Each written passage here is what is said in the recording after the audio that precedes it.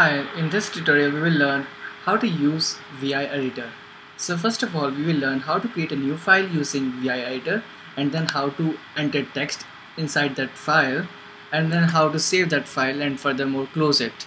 So first step is to type VI in your command line. So since every Unix system has got VI inbuilt in it, and most of the Linux distributions have got VI editor, so just open your terminal and type VI, then a space, and then the file name which you want to create. So let's say you want to create a file named testfile1.txt, and now since we have created this already, we will just type testfile2.txt. So all you need to do is just type VI followed by the file name which you want to create or you want to open. So now we will see this kind of screen, a blank screen with lots of symbols, tilde symbol. They represent blank lines, and this is our cursor, and here we can see the name of the file, and it says new file. Now there are multiple modes in VI editor, and we are concerned about insert mode.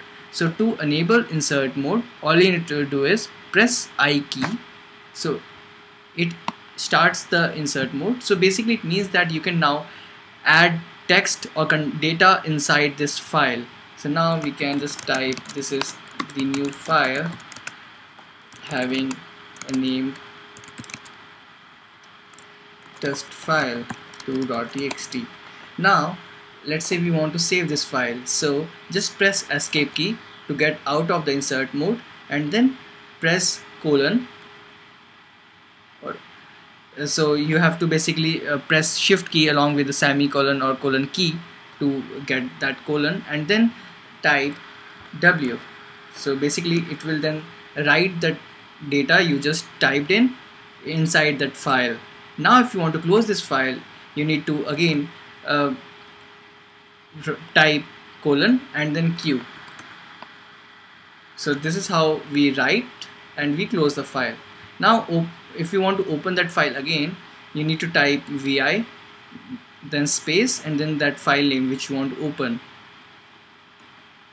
Now we can see the text which we added in last attempt, and now we will furthermore make corrections or modifications. So let's say this is the old file having a name testfile2.txt, and this time we will take a shortcut. First of all, now we have to save this file, so we will just get out of the insert mode by pressing the escape key, and then we will type colon and then WQ. So basically it will write the data and then it will quit the file. So now it's closed, and to verify if the modifications were done, so modifications were done successfully.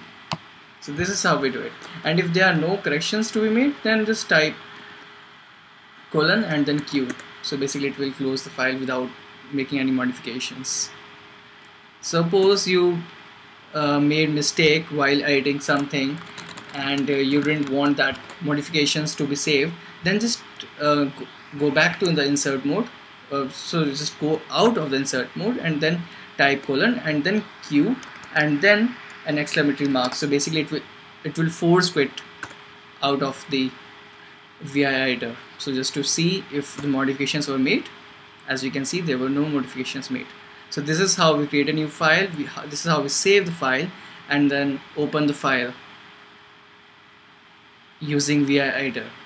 Thank you for watching the tutorial.